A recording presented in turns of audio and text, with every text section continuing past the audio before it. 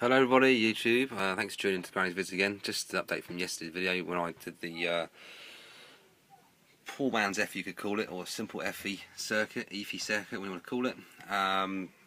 Yes, I showed you the circuit I made. What I've done today is a mock-up of an O2 sensor output. This is a 1.5 volt battery. There's the ground, so forget that wire. We're looking at this one here, which is the positive wire, or it could be the O2 output wire, which would normally be between 100 and 900 or so millivolts. Okay, but this is a 1.5 volt battery, so it's shown at 150 millivolts or 1.5 volts. Okay, the Efie circuit is set to stock. Output is off, switch is off. Okay, to turn the switch on, no output, which is why it's turned down. Okay, so now let's suppose this is fluctuating like an O2 output circuit would.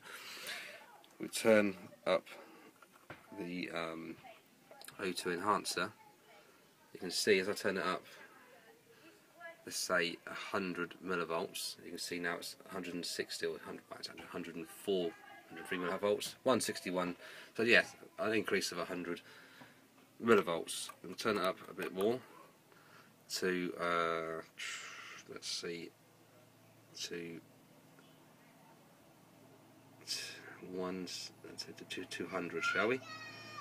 200 millivolts, just over 205. Yes, that's 171, roughly 200 on top of the 150. So this Efie circuit seems to do the job pretty well. The way it works is obviously you have from the circuit here, the sensor output goes to the negative side of your battery and your Efie. You have to cut your wire in half, unfortunately, of the O2 sensor wire. So when you cut your wire, you feed it into the negative side of your pot, as it is on there, and then the output then goes from the middle pin on your pot to the rest of the ECU, which is what this is in a sense at the moment. So the poor man's Efie seems to work pretty well.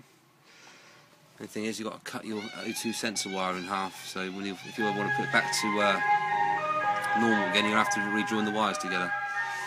If I show this anyway, guys, thanks for watching, thanks for listening, and there'll be some more updates soon. Take care, bye bye.